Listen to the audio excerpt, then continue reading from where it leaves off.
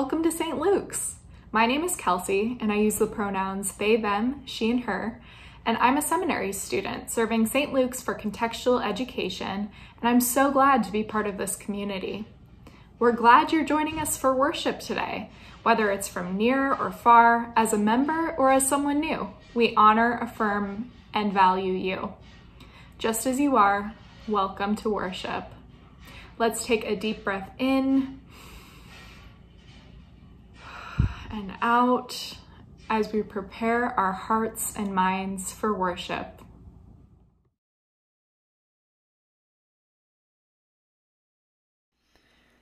Good morning, St. Luke's. The Anti-Racism Ministry invites you to join our monthly gathering this morning from 11:30 to 1 on Zoom. This month, we are going to focus on Lutheranism and our complicity in systemic racism. We'll talk about Lutherans throughout history as well as Lutherans today. We will also discuss calls for reparations, including the recent social media campaign by Pastor Lenny Duncan. If you are aware of Pastor Duncan's work, you might know that he has been using the hashtag defund churchwide. You probably also know that many members of St. Luke's community carry out their jobs or ministries as part of the churchwide organization. And we give thanks to God for the good work that is done at churchwide. So there's tension here. We hope to have the conversation about reparations courageously while holding space for ambiguity, hurt, or disagreement. Please join us for this courageous and rich conversation. Check your email for the St. Luke's Zoom information. And we'll see you at 11:30. Andrew and Frankie here from the Reuniting St. Luke's Task Force. We're here to share with you some updates from the Phase 4 guidelines. Based on the results from the survey that you filled out last month, updated scientific research, recommendations from our synod, and local and state guidelines, the Reuniting St. Luke's Task Force has recommended to Council that Phase 4 look very similar to Phase 3. Council approved the recommendations of the Reuniting St. Luke's Task Force. Those recommendations included that online worship continue to be the priority. We also recommended that outdoor worship be allowed to take place for special occasions and festivals.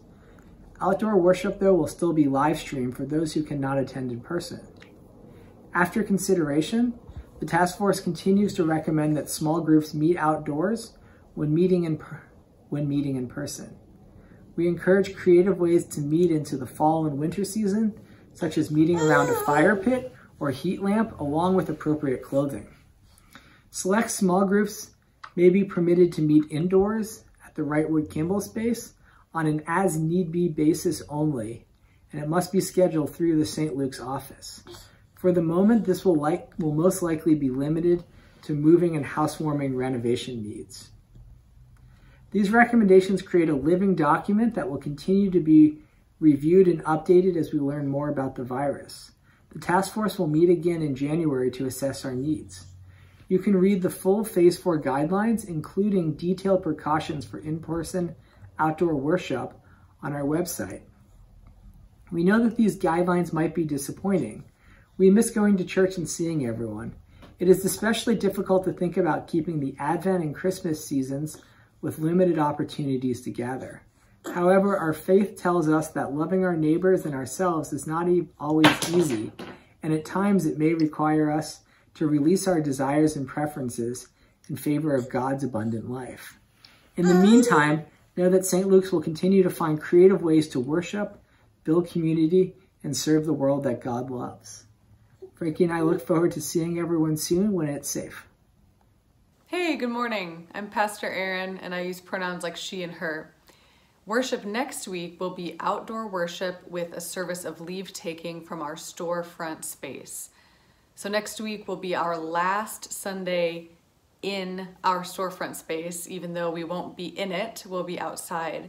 But next week is our opportunity to thank God for the ministry that has happened in that space and to officially mark the end of our time there. There are two great options for attending worship next week. If you'd like to attend outdoors in person, you must RSVP no later than this Friday, October 23rd. Space is limited to no more than 50 people, and this gathering will abide by COVID safety protocol, so an RSVP is required to attend. You can find the link to RSVP in the description of this video. Another great option is to attend worship online next week. The outdoor worship will be live streamed to Facebook at 10:10 a.m. So please plan to participate in whatever way is right for you, whether that be in person, outdoors, or right here online. Gird your loins and prepare your imaginations. This November 1st, St. Luke's will embark on an All Saints adventure role-playing game. Look for more information in our weekly email and RSVP by October 25. On Sunday, October 11th, the St. Luke's Council hosted a virtual town hall on staffing proposal and mission. At that town hall, Council received feedback from the congregation about the staffing proposal, but we know that for some people it's easier to provide feedback in written form, so we've also created a survey. Please take a moment to share with the Council your thoughts by filling out the survey by tomorrow, October 19th. The link to the survey is in the description of this video. Announcements are over, and now it's time for worship. Worship in October at St. Luke's focuses on living in the in-between, and today focuses on healing. Healing is that space between sickness and health, between brokenness and wholeness, between who we have been and who we will be. Today, October 18th, the church around the world commemorates the festival of St. Luke, who was known to be a healer, and after whom this congregation, St. Luke's, is named.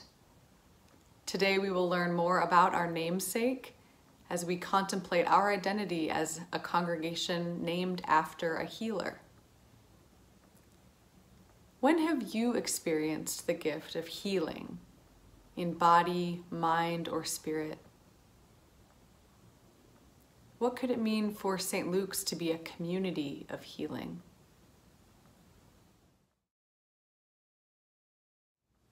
Blessed be the Holy Trinity, one God, who creates, redeems, and sustains us and all creation. Amen. Martin Luther wrote, "This life, therefore, is not righteousness, but growth in righteousness. Not health, but healing. Not being, but becoming. Not rest, but exercise. We are not yet what we will be, but we are growing towards it. The process is not yet finished, but it is going on. This is not the end, but it is the road. All does not yet gleam in glory, but all is being purified."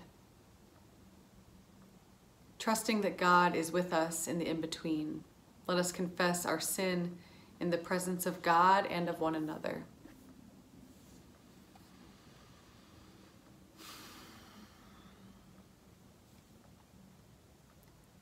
Faithful God, have mercy on us. We confess that we are captive to sin and cannot free ourselves. We turn from your loving embrace and go our own ways. We pass judgment on one another before examining ourselves. We place our own needs before those of our neighbors. We keep your gift of salvation to ourselves. Make us humble.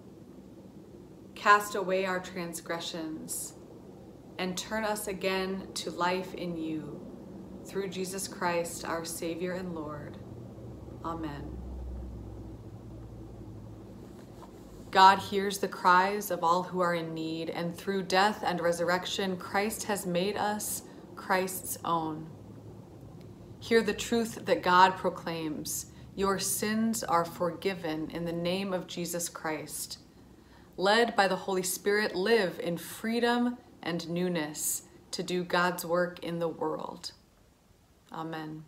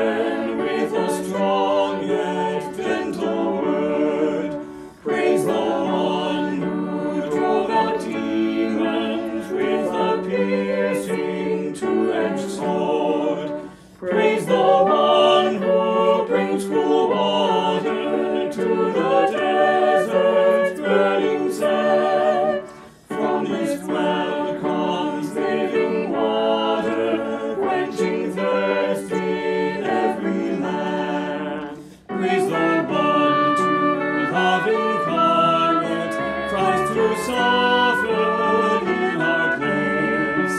Jesus died and rose for many, that we may know God by grace.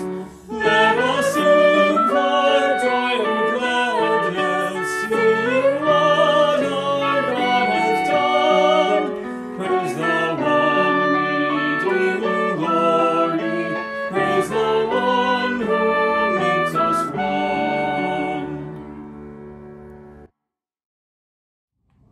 The grace of our Lord Jesus Christ, the love of God, and the communion of the Holy Spirit be with you all. Almighty God, who inspired your servant, Luke the physician, to set forth in the gospel your love for the poor and the healing power of Christ, graciously continue in your church this love and power to heal, to the praise and glory of your name, through Jesus Christ our Lord, who lives and reigns with you in the unity of the Holy Spirit, one God, now and forever. Amen.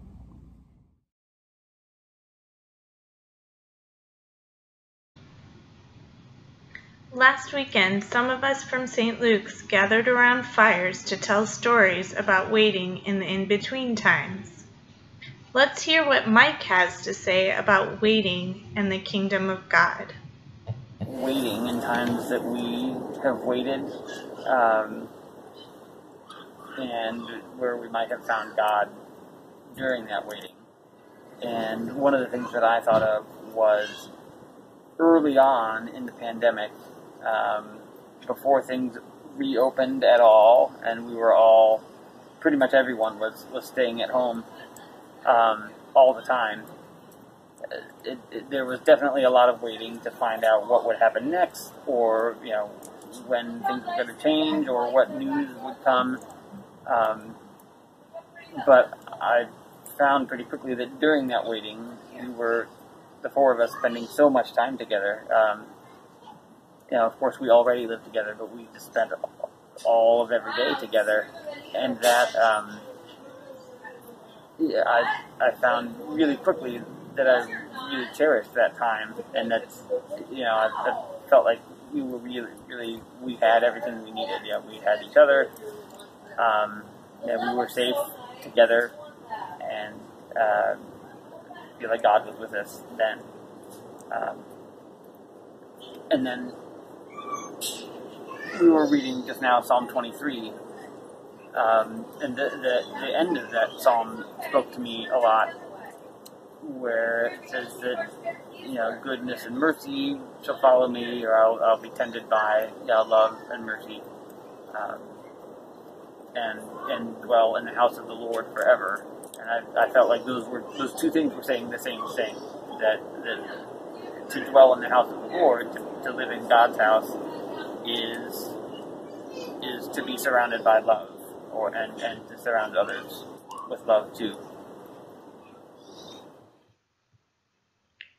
Today we will focus on St. Luke, who was a healer. St. Luke spent time walking alongside Paul and encouraging solidarity among Christians. Mike talks about how showing love and mercy to those around us strengthens the kingdom of God on earth. How do you feel God's love, mercy, and solidarity today? A reading from the second pastoral letter to Timothy.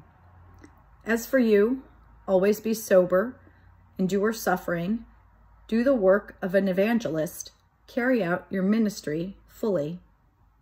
As for me, I am already being poured out as a libation, and the time of my departure has come. I have fought the good fight. I have finished the race. I have kept the faith. From now on, there is reserved for me the crown of righteousness, which the Lord, the righteous judge, will give me on that day, and not only to me, but also to all who have longed for Christ's appearing. Do your best to come to me soon, for Demas, in love with this present world, has deserted me and gone to Thessalonica. Crescens has gone to Galatia, Titus to Dalmatia. Only Luke is with me. Get Mark and bring him with you, for he is useful in my ministry. Word of God, word of life. Thanks be to God.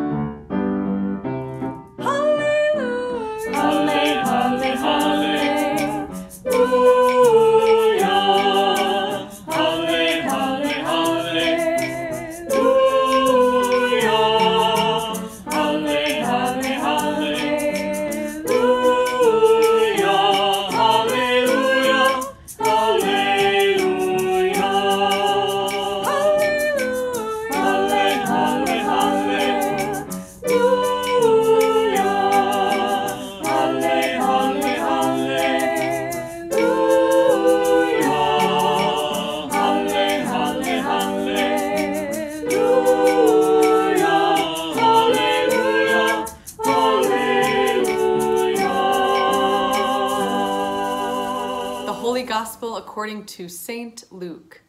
Glory to you, O Lord. Then Jesus, filled with the power of the Spirit, returned to Galilee, and a report about him spread throughout all the surrounding country. He began to teach in the synagogues and was praised by everyone. When he came to Nazareth, the town where he had been brought up, he went to the synagogue on the Sabbath day, as was his custom. He stood up to read, and the scroll of the prophet Isaiah was given to him. He unrolled the scroll and found the place where it was written, "The Spirit of the Lord is upon me, because God has anointed me to bring good news to the poor. God has sent me to proclaim release to the captives and recovery of sight to the blind, to let the oppressed go free, and to proclaim the year of the Lord's favor." And Jesus rolled up the scroll, gave it back to the attendant, and sat down. The eyes of everyone in the synagogue were fixed on Jesus. And then Jesus began to say to them, "Today this scripture has been fulfilled in your hearing." The Gospel of the Lord. Praise to you, O Christ. When my spouse Josh and I knew that we were going to adopt 2 kittens in the summer of 2014 before moving to Chicago, we were a complete mess trying to decide what to name them. We should give them serious names to respect their creaturehood, not like pet names like Fluffy or Scratchers or something like that, but also not too serious because we don't want to burden them with all that gravity. And the kittens were litter mates, so we thought maybe we should give them names that sort of match. Like maybe we should name them after some famous couple or duo. But is that cliche, or is that actually just like perfect? We would have an idea about their name, and then we would like think through every implication before deciding that it was too much or not enough or really weird or just not right. I've never named a human child, so I can only imagine the incredible stress that would come with that. But it's a really honest struggle, really, because there can be so much power in a name. Names tell us something about where that person comes from, or cat. Names reveal a history. Names, in a way, contain the hopes and dreams of the person doing the naming. Whether a name is inherited or given or created or chosen, names matter because names show an identity. Our name is who we are. We ended up naming our cats von Neumann and Sosa. So obviously we didn't go with the idea of coordinating the 2 names. Josh named von Neumann after John von Neumann, the 20th century Hungarian-American mathematician and computer scientist. And my friend Veronica, who speaks Hungarian, later told me that his name should actually be pronounced von Neumann. And I named Sosa after Pablo Sosa, an Argentine pastor and hymn composer whose work means a lot to me and who actually died earlier this year. But let's talk about another name. In 1900, only 11 years after Logan Square was annexed into the city of Chicago, and still 18 years before the Eagle Monument would be built in its center, a group of Lutherans living in this neighborhood formed a new church, the first English-speaking Lutheran community in the area, and decided to name it St. Luke's. Last Sunday, which is 120 years and however many days later, St. Luke's met for a town hall meeting. Our congregation is living in the in-between as we wonder what our ministry will look like now that we're moving again to a new location, this time back into a historic building with a new ecumenical partner congregation, into new engagement with our neighborhood, in the midst of an ever-changing pandemic. I heard many of you asking in the town hall, who are we? Who is St. Luke's? And who is God calling us to be? Today, the church around the world commemorates St. Luke, the person after whom our community is named. So what is the meaning of this name? Who was St. Luke? And what does being St. Luke's Lutheran Church of Logan Square mean about our identity? Well, let's talk about what we know about St. Luke. First of all, his name was just Luke. Saint is a title that the church gives to honor people who lived exemplary lives or witnessed to the gospel. Also, though, Lutherans believe that all of God's people are saints. So if you want, you can call me Saint Aaron and I'll call you Saint too.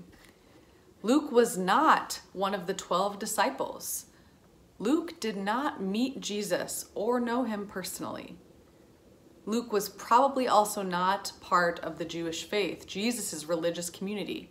But still, at some point in his life, we don't know exactly how, Luke became a Christian and devoted his entire life to this person who he had never met. Luke knew the Apostle Paul and accompanied Paul in Paul's mission to spread the good news of Jesus. Most notably, Luke's role in spreading the gospel was in writing down the story of Jesus. Luke wrote the story down just as Luke had heard it and understood it and carefully researched it and taken it to heart. Luke was an amazing storyteller. He crafted a beautiful story about Jesus, which ended up being named after him, the Gospel according to Luke.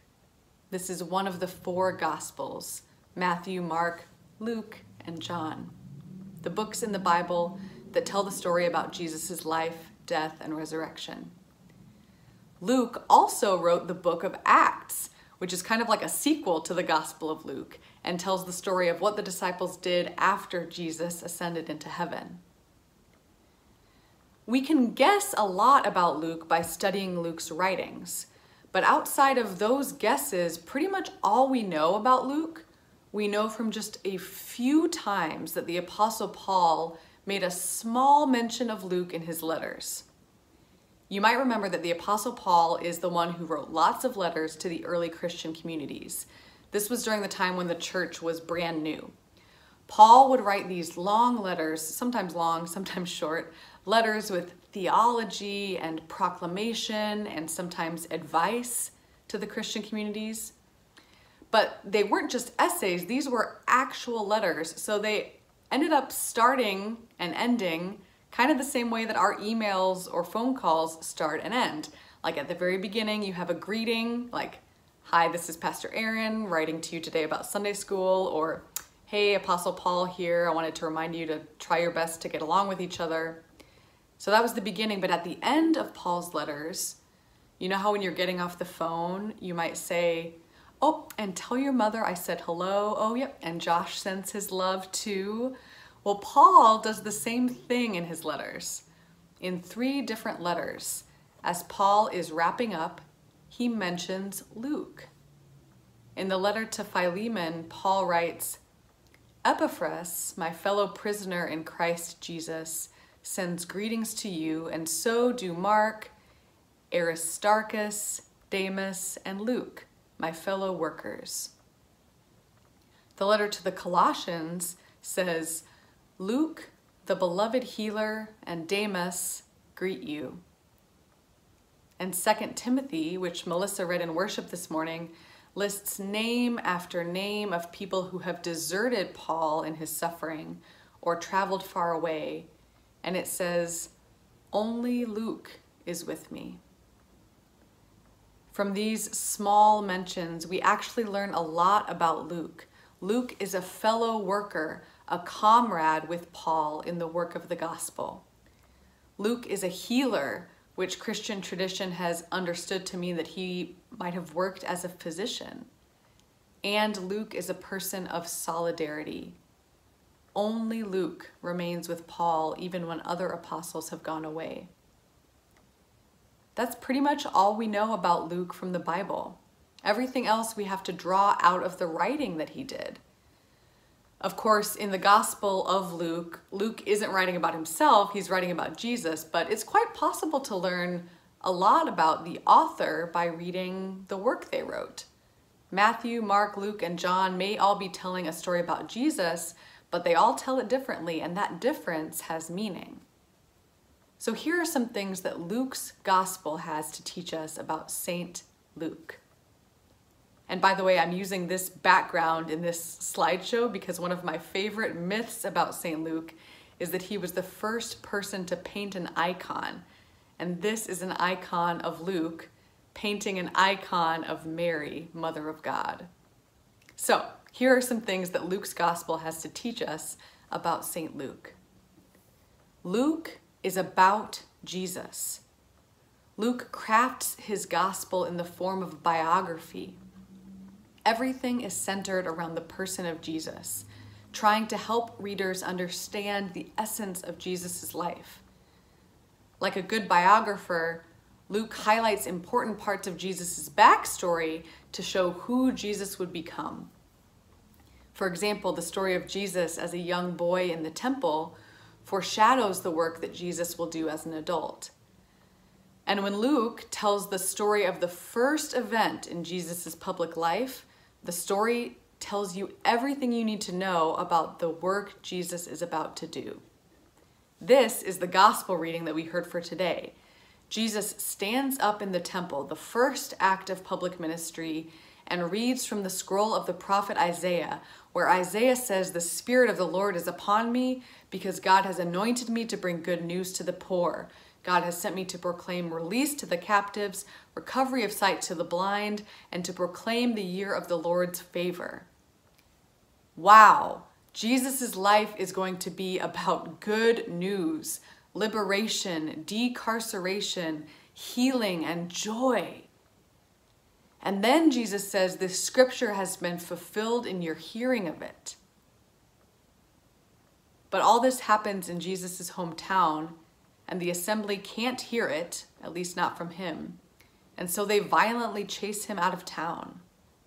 So wow, Jesus' life is going to bring resistance, and not everyone will want him to stick around.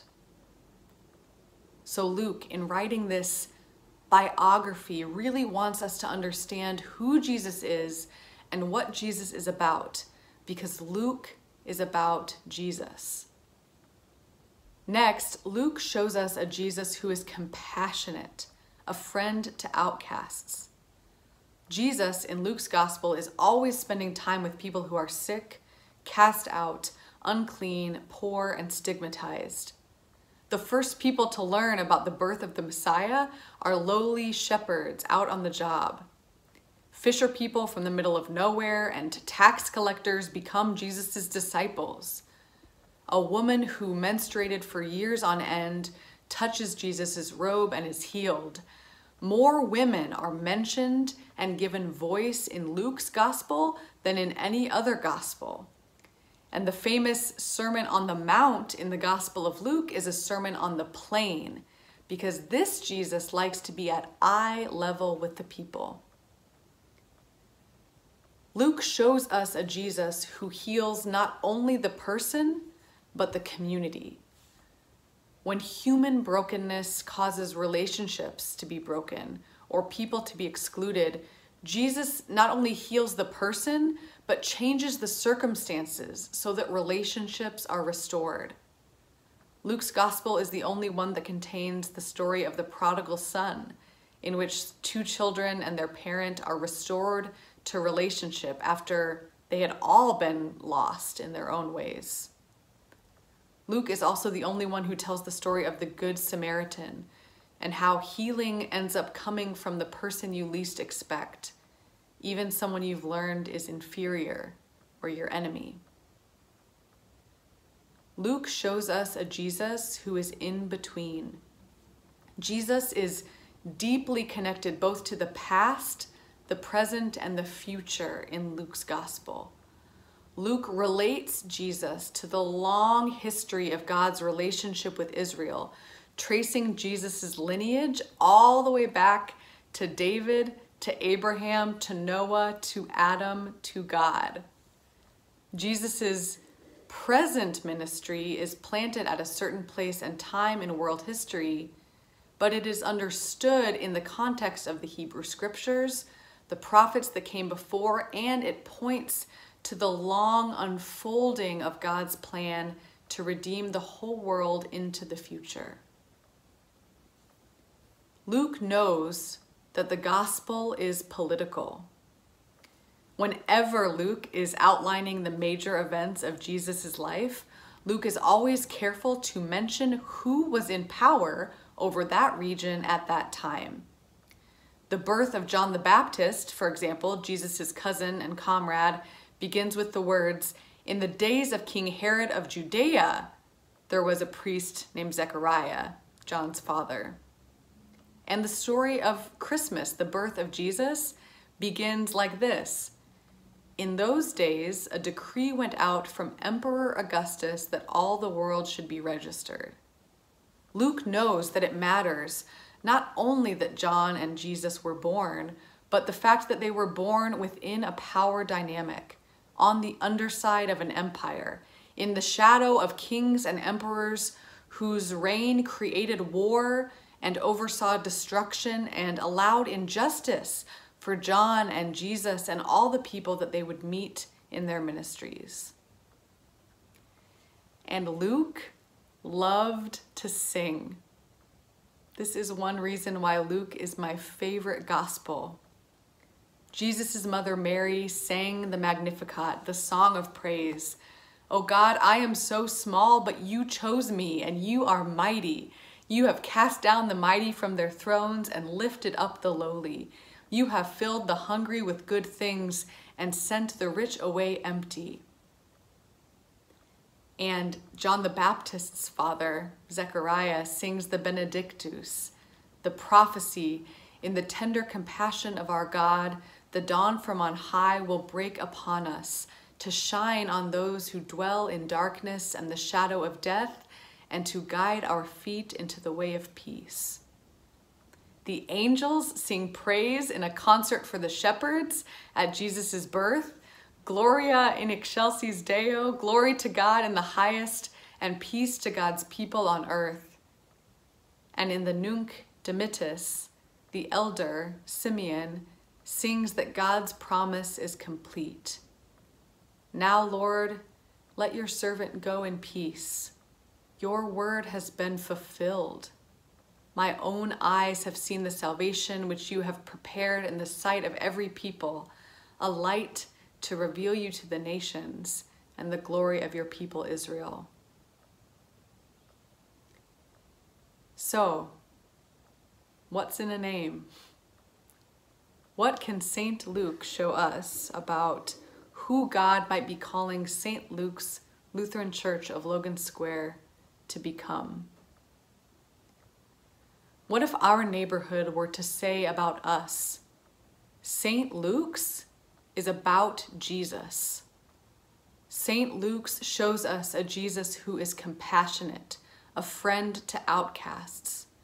We see this congregation hanging out with weirdos and lifting up voices that aren't always heard and preaching at eye level with the people. St. Luke's shows us a Jesus who heals not only the person but the community. What if our neighbors could say, St. Luke's is a force for communal healing in Logan Square? Yes, dear community, this is our identity. This is who we are. St. Luke's shows the world a Jesus who is in between, connecting the past to the present and future of God's salvation history. St. Luke's is in between too, still waiting and growing and healing and changing. St. Luke's knows that the gospel is political.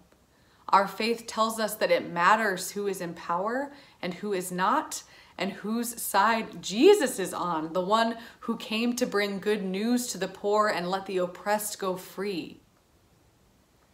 And does St. Luke's love to sing. Each week, even across distance, we join our voices to Mary and Zechariah, to Simeon and the angels, as we sing God's future into being in our present.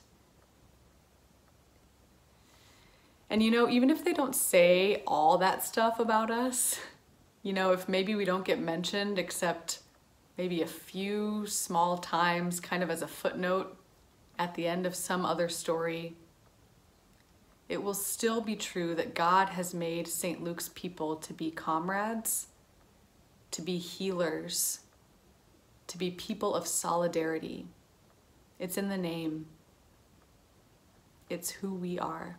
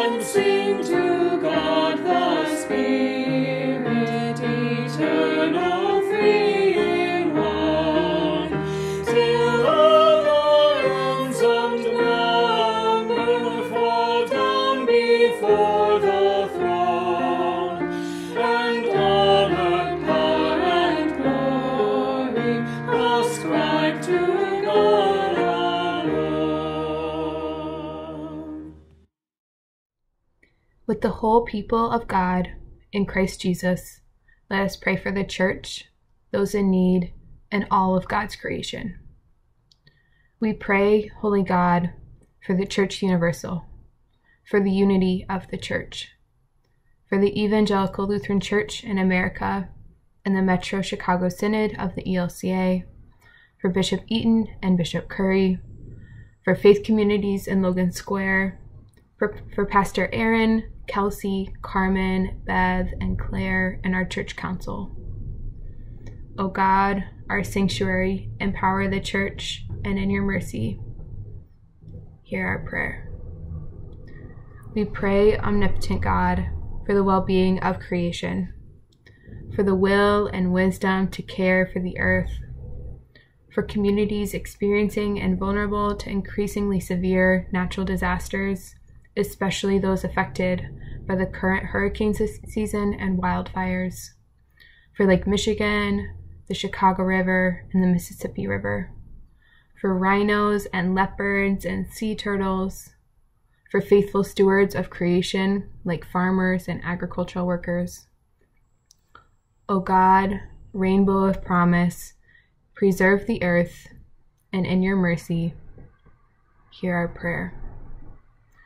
We pray, righteous God, for peace and justice in the world, for efforts toward international cooperation, for peace in Armenia and Azerbaijan and disputed regions around the world, for human-designed and enforced borders and separation to cease, for justice and liberation for Black and brown lives, for creativity and faith-filled risks to listen, act, and speak truth, for Governor Pritzker, Mayor Lightfoot, and our elected legislators and judges, for accessible voting and fair elections, for tax laws and policies that reflect justice and abundant life for all, especially passage of the Illinois fair tax.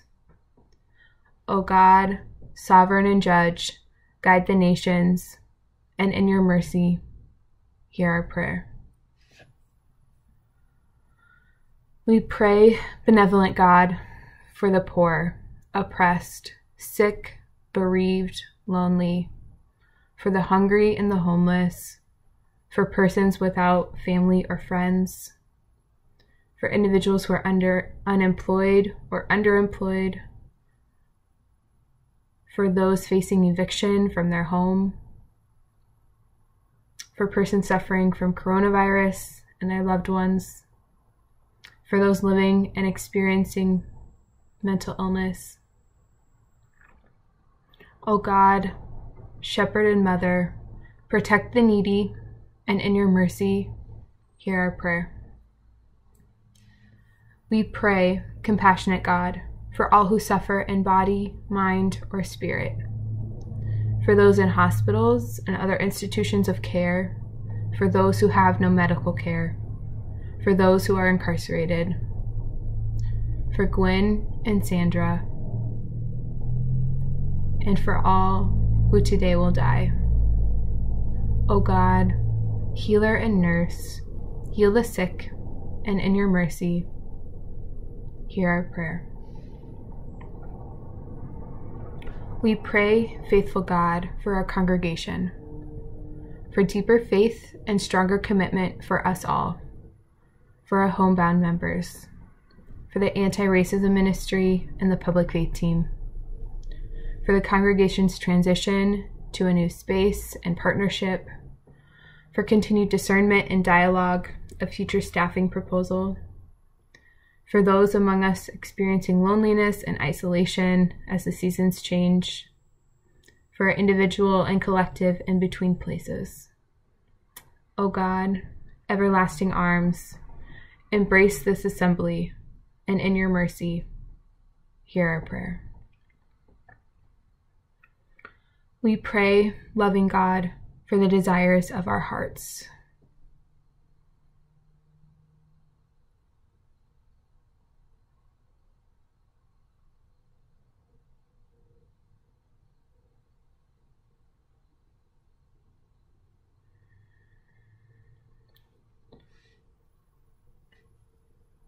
O God, our heart's desire, grant us peace, and in your mercy, hear our prayer.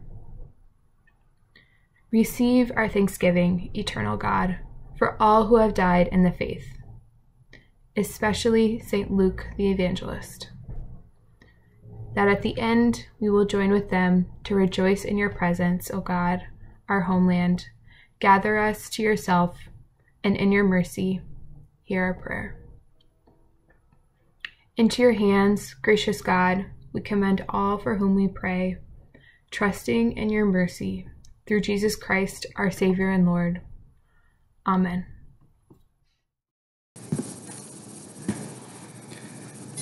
Gathered into one with all creation by the Holy Spirit, let us pray as Jesus taught us in the languages or translations of our hearts. God in heaven, hallowed be your name. Your kingdom come, your will be done, on earth as in heaven. Give us today our daily bread. Forgive us our sins, as we forgive those who sin against us. Save us from the time of trial, and deliver us from evil. For the kingdom, the power, and the glory are yours, now and forever. Amen. The peace of Christ be with you always. Please share signs of peace with one another, near and far.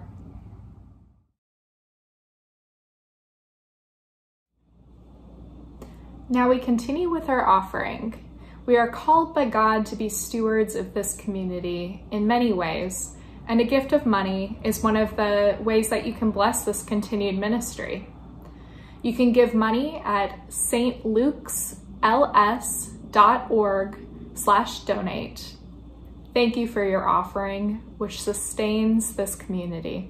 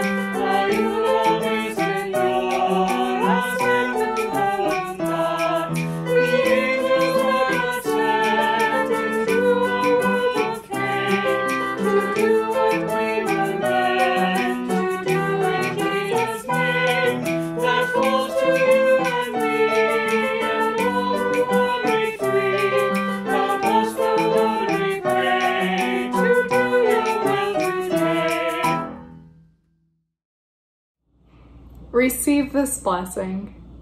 We are all in between, from what was, through what is, into what is yet to be.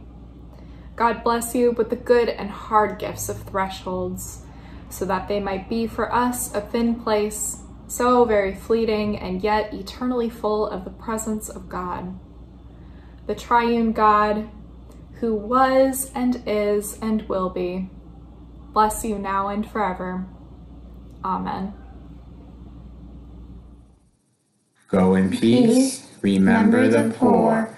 Thanks be to God.